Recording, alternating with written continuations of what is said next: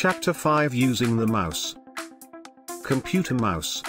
Computer mouse is a pointing device which is small in size. It has two buttons, one on the left and the other on the right. It has a scroll wheel in the center. It has a wire which is connected to the CPU. It is placed on a mousepad for better use. The small arrow on the computer monitor screen is called as a pointer. Use of the mouse. The pointer on the screen moves in the direction you move the mouse on the mousepad. The mouse helps us to draw pictures on the monitor. It is used to play games on the computer. It helps us to select or click and open programs. How to hold the mouse. Hold the mouse in the palm of your hand.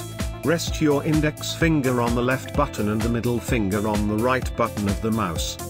Mouse buttons. The mouse has two buttons and a scroll wheel. Left button is used for left click. Right button is used for right click. Scroll wheel is used to move the page up and down on the computer. Mouse actions.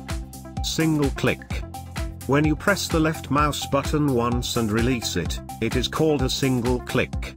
This action is used to select a file or an icon. Double click.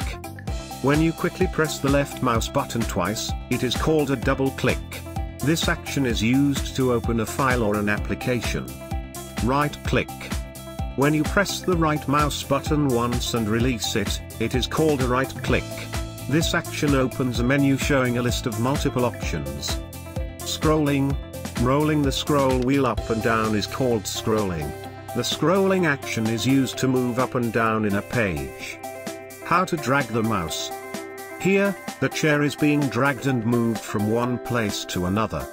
In order to drag the mouse, first press the left button with your index finger and keeping the finger pressed on the left button, move the mouse. Once you reach to the place where you want to keep, lift the finger. This is called drag and drop.